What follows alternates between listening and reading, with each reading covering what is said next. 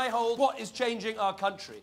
We know that the economy is just some technical presentation from Robert Peston on the BBC, and I know that we've got just 10 jobs delivering the growth we need. People want to know who I'm in it for, what I want it for.